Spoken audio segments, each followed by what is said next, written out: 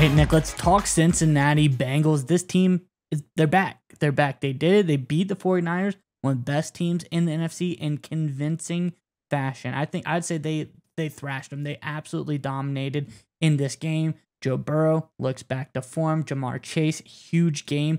I think the defense did a phenomenal job as well. All around, this team looked really, really good against a really, really good NFC team in the 49ers.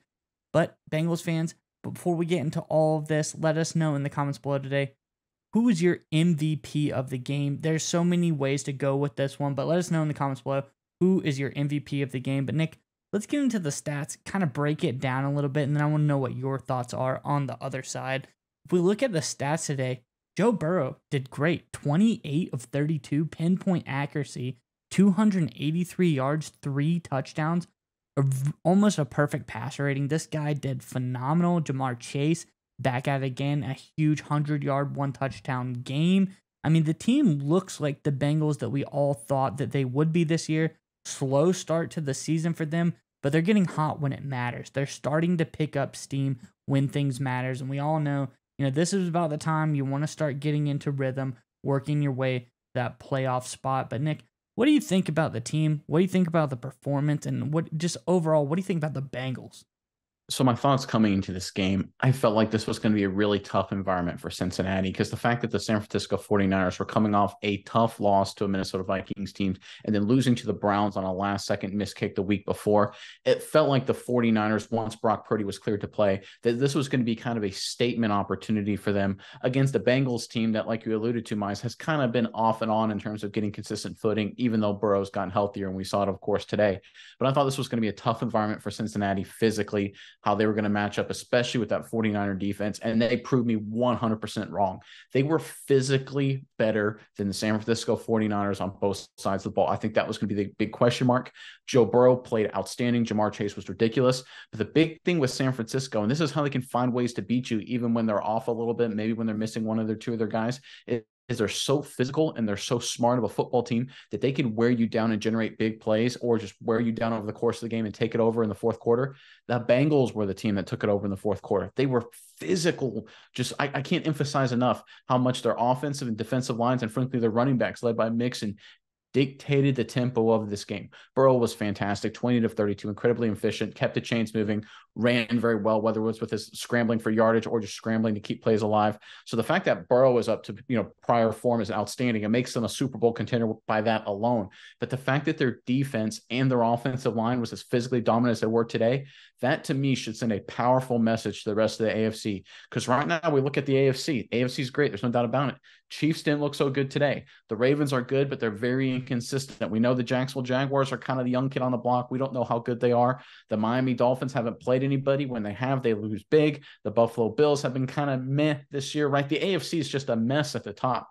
This Bengals football team we just saw, if they can carry out the rest of the year, I think they have a chance to be the best team in the AFC.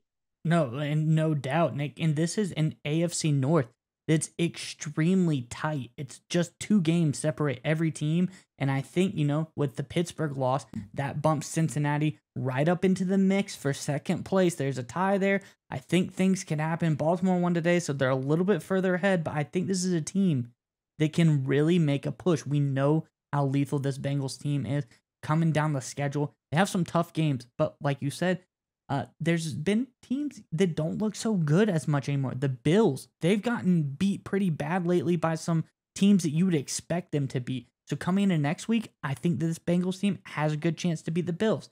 Texans look like crap today. They lose to the Panthers. The Ravens, they're inconsistent. Like you said, there's a chance to win that game.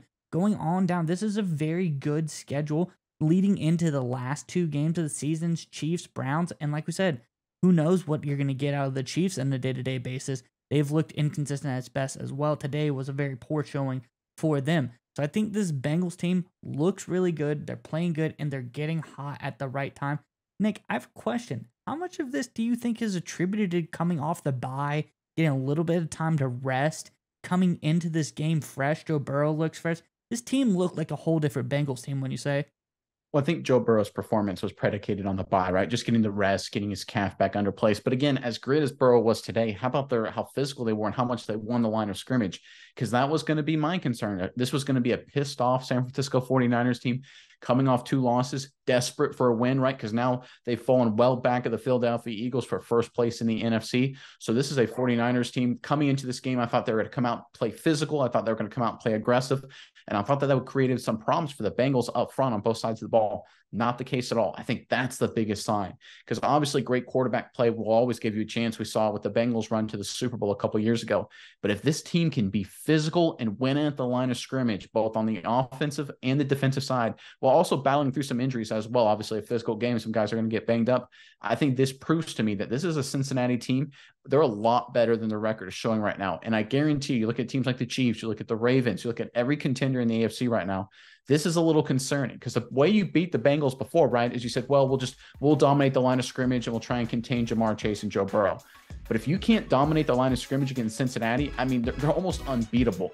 Obviously, this is just one game, small sample size, but to do this against San Francisco in San Francisco, that sent the NFL a powerful message.